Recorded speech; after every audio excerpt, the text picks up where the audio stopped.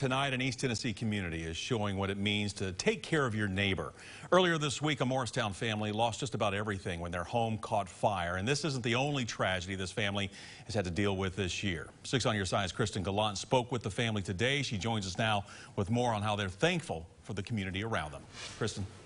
Yeah, that's right, Bo. Several fire departments responded to the Taylor's home when it went up in flames. Firefighters described it as very intense. The Taylors are just thankful that everyone made it out of the home and that a few items in the home were salvaged. We've been here for 17 years. And we've lived in Kodak for a while, and then we've lived in Morristown here for a little over a year now. Phyllis Cooper, Elizabeth Taylor, and David Taylor, who you see here, along with the Taylor son, were all in their home in Morristown on Monday night. My son came in and told us that he smelled smoke.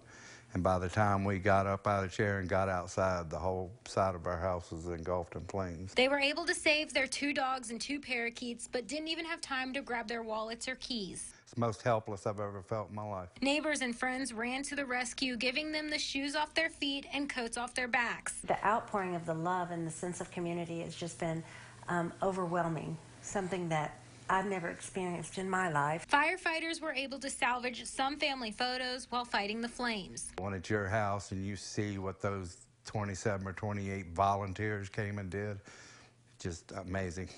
I just got to give them all the kudos that I can. The most important picture they were able to save, the one of their son who passed away this year. We lost our 42-year-old son in June. And they called me on Father's Day and told me he had passed away. Now they're hoping to find his ashes in the rubble. But for now, they're trying to focus on the good. Their community has pitched in to provide food, clothing, and temporary housing. All of Morristown has just really come out, and the love and what they've showed us is just mind-boggling. Yeah, it really is. Though this family has lost a lot this year, they're grateful for the community that they've gained.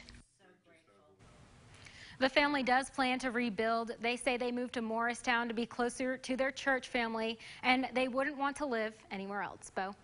All right, Kristen, thank you. And the fire, by the way, is still under investigation tonight. But if you would like to find out how you can help this family, you can go to WATE.com.